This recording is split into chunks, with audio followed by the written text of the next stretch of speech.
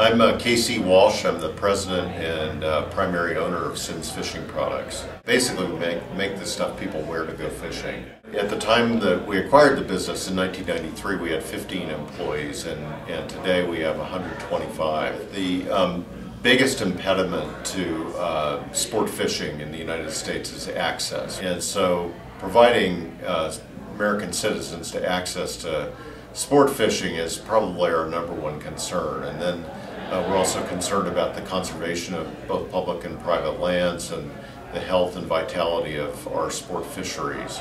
And those go hand in hand with our business. Improving the quality of life here in Gallatin Valley has been really important to our company and make this an easy place to find and recruit and retain great employees.